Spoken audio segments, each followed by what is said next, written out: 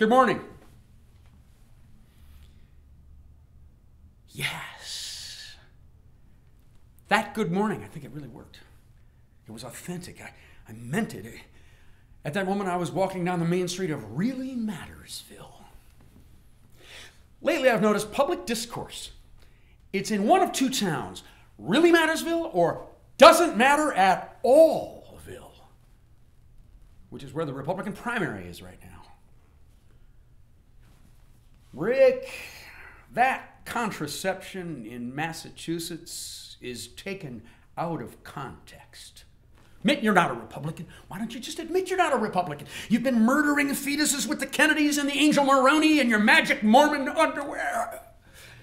Rick, I love a little fetus. Why, as an American politician, I kiss babies, but I really love kissing a good little fetus. Mitch, I will give the holy sacred fetus a central place in the American future. At the first trimester, I will give the fetus a full credit line. That fetus will be born with swimming pools and cars. We will beat the Chinese with an army of marching fetuses.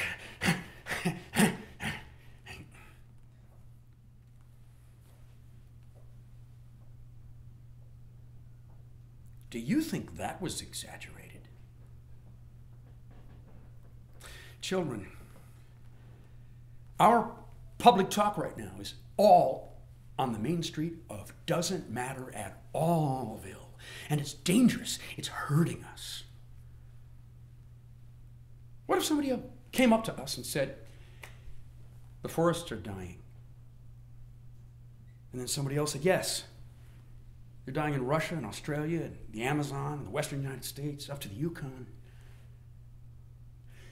Yes, that's right. The forests up to the top, down to the valleys, that just dead trees for hundreds of miles. Nobody seems to know about it, except maybe a couple hundred forestry people, park rangers. And then someone, yes, and that's really dangerous because trees are scrubbing the CO2 out of the air. Without the trees living, the climate is going to destabilize much more quickly.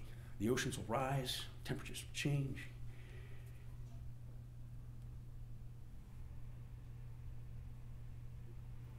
Now that's talk that really matters.